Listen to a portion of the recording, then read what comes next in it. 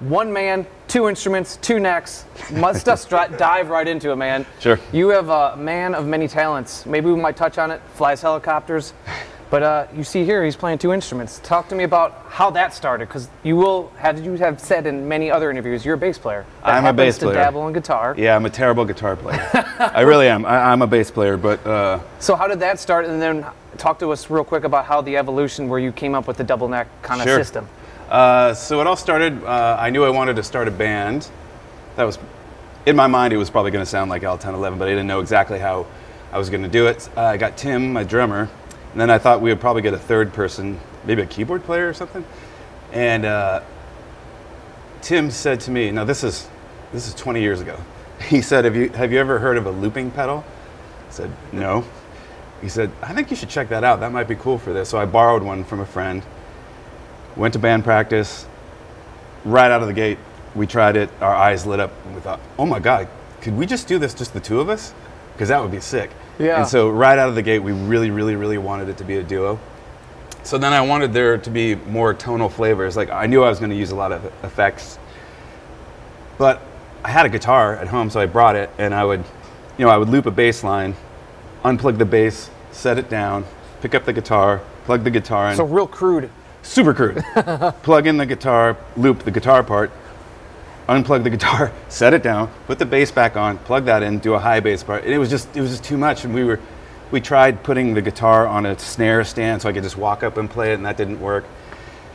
And then I was watching VH1 Classic one night, and a Genesis video came on, and that guy, I think his name is Mike Rutherford. He had a double neck, a guitar bass double neck in the video, and he wasn't using it like I do. But when I saw that, I thought, oh, that might be the trick, because then I can just flip a switch instead of going through all that rigmarole. Yeah. So I went on eBay, and this actual guitar was there for sale, and I got it. Wow. Yeah. And it's been my main guitar, bass, whatever you want to call it, for 20 years. This is a 1977 Carvin bass and guitar double neck. The electronics on it, these are the original pickups and volume tone. This is just a coil splitter, so you got single coil or humbucking. This is some kind of a phase canceling switch. Even my guitar repair guy, even the guys at Carvin aren't sure exactly what it does. I think it's a phase canceling or something. And then this is to pickup selector. And it's the same thing up here for the guitar. Now, do you use those phase switches at all, or no? No, I just leave them as they are, because I think that's a great tone. Okay. Every once in a while, I'll switch these to get a different guitar tone, but the bass sounds really good like that, so I just leave it. Okay. This switch is the magical kind of switch. If I'm here, only the bass is audible, this is muted. Okay. If I switch it here, the guitar is on and this is muted. If I put it in the middle, they're both on. So that's like that little intro I played for you, they're both on, so to speak. Yeah. You can hear them both. So, for example.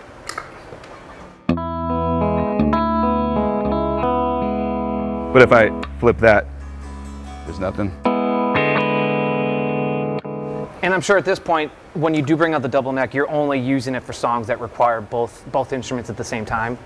Yeah, well, we do have some songs where I don't actually play both at the same time. Well, or is it maybe you're making loops, I guess, with the guitar? Yeah, sometimes like that bit I just played you, I'm doing both at the same time. Other times, you know, it'll be the bass, I'll do a bass part, flip it, put some harmonics on, flip it back, do a melody on the bass, something like that. So I'm going back and forth. It's not always both at the same time. Gotcha.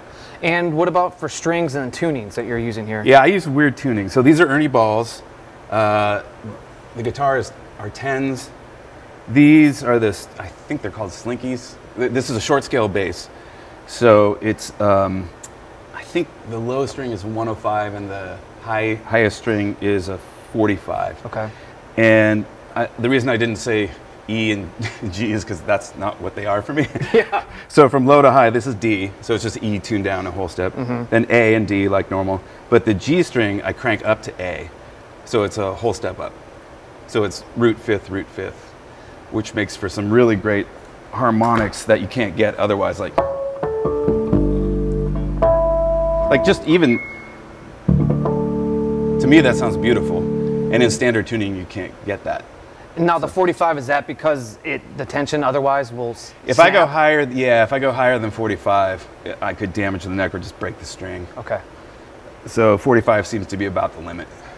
All right, and then you said just Ernie Ball Slinkies, 10s on those? And Yeah. what about for tuning on the guitar? Tuning on this one, let's see, it's E, A, D, so that's just normal. But Standard. then G string, I crank up to G sharp, and then B, E.